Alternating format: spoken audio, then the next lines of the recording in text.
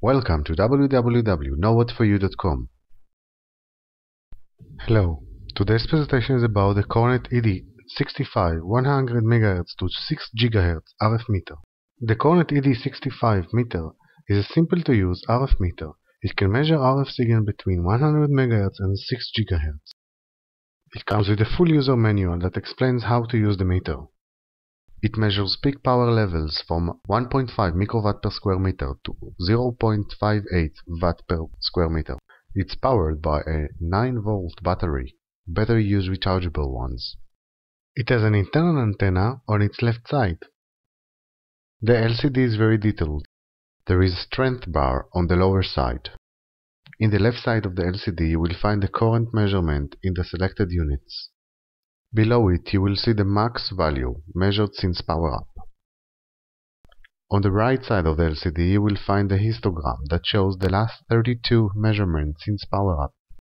To the right side of the LCD you will find the LED power bar that shows the current level.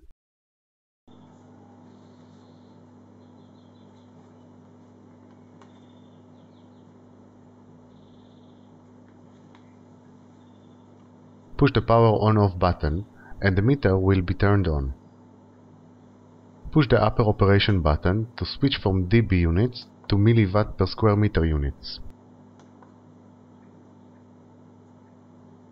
In order to resume the backlight, push the hold button and then push the upper operation button once.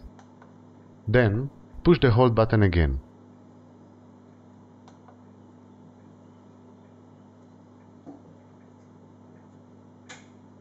The RF source was just turned on and the meter shows the level of the RF signal.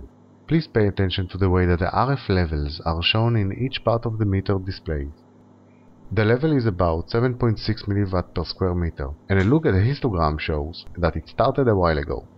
The RF source was just turned off and the meter shows that the level is back to zero.